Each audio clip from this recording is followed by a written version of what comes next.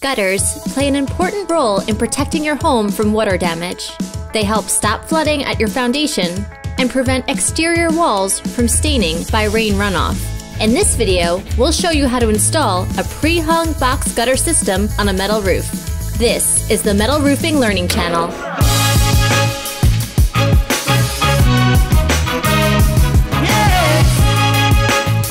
Brought to you by Western States Metal Roofing, where you can find a variety of panel colors and finishes, all while saving 15 to 50% on your materials by buying factory direct.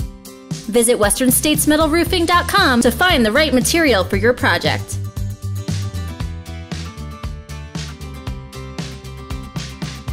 In this video, we will cover box gutter end cap, downspout dropout, splicing gutters, installing underlayment and fastening, and gutter straps. Prior to installation, proper underlayment should be installed. For step-by-step videos on these projects and more, check out our channel. If you like what you see, show your support by hitting like and subscribe. Box gutter end cap installation. Using clamps, secure your gutter end cap in its position.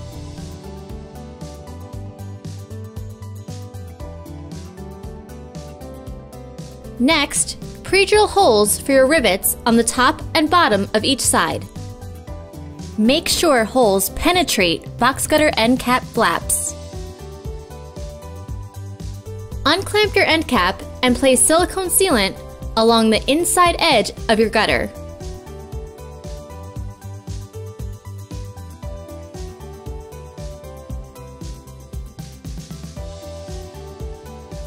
Reposition the gutter cap and fasten it using rivets. Wipe off any excessive silicone sealant on exterior of gutter.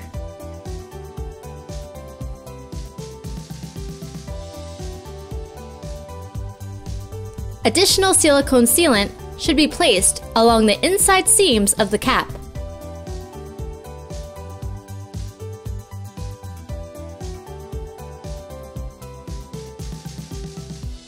Downspout dropout installation. Once you have determined the downspout location, start by tracing the dropout outline onto the lower section of your gutter. Using a step drill bit, make a hole at the center of your outline. Using metal cutting snips, begin cutting out the traced square.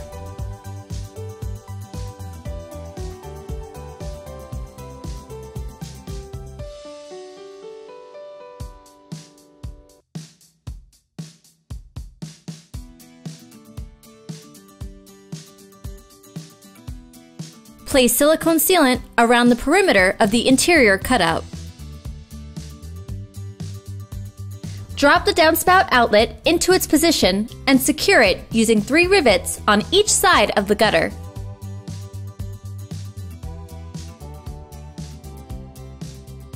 Additional silicone sealant should be placed around the perimeter and at any rivet penetration. Installation of gutter splice for pre-hung box gutter. If you're installing a gutter on a long stretch of roof, you'll most likely need to join 2 gutter sections together. This is done using a 12-inch gutter splice. The gutter splice is installed on the outside of where the 2 gutter sections meet. It should be placed in the middle, 6 inches from each section. Using your splice, make an outline 6 inches from the end of your gutter. Make an additional outline 3 inches from the end. This is where you will apply silicone sealant and rivets. Apply silicone sealant along the 3-inch outline.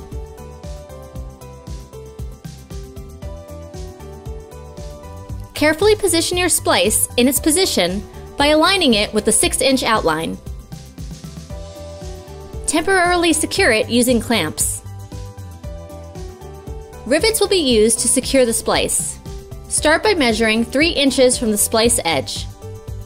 This mark will help ensure that your rivets are installed along the same line as your silicone sealant. 3 rivets should be placed on each side of the splice.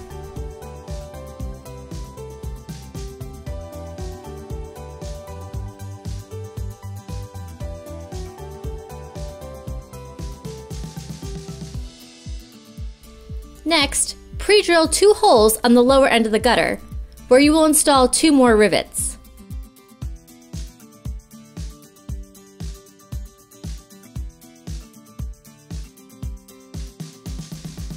Fasten the gutter section to your roof using pancake screws 12 inches on center.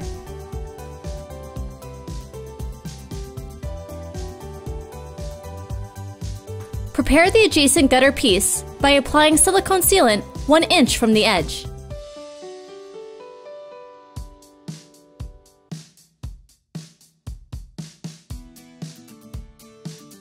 Carefully drop the gutter into the splice. You want to leave a 1/4 inch gap between the 2 sections to allow for expansion.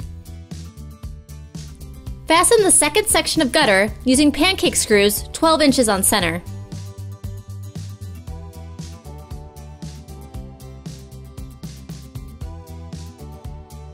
A single rivet should be placed on the top section of the splice into the newly installed section of gutter.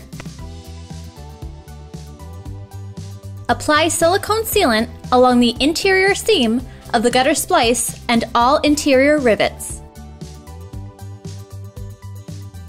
Pre-hung box gutter, installing underlayment and fastening. Gutters should be fastened using pancake screws. The most common distance is 12 inches on center. Consult an engineer prior to fastening, as local codes vary.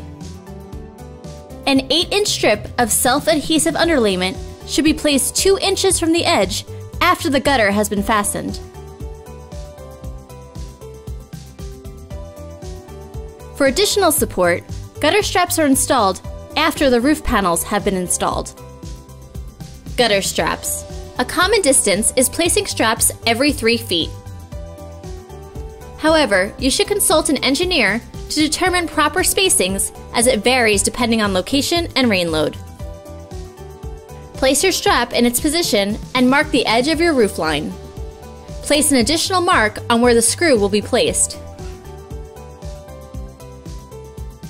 Next, bend the strap at the marked line to the angle of your roof. Next, pre-drill the gutter and strap. Prior to drilling, you'll want to hook the strap onto the gutter open hem. Attach the strap using a lap screw to the high seam of your roofing panel. Pre-drill the gutter and strap. Attach the lower section of the strap to the gutter using a lap screw. You can find step-by-step installation videos and homeowner guides on our channel. And don't forget to show your support by hitting the like button and subscribe.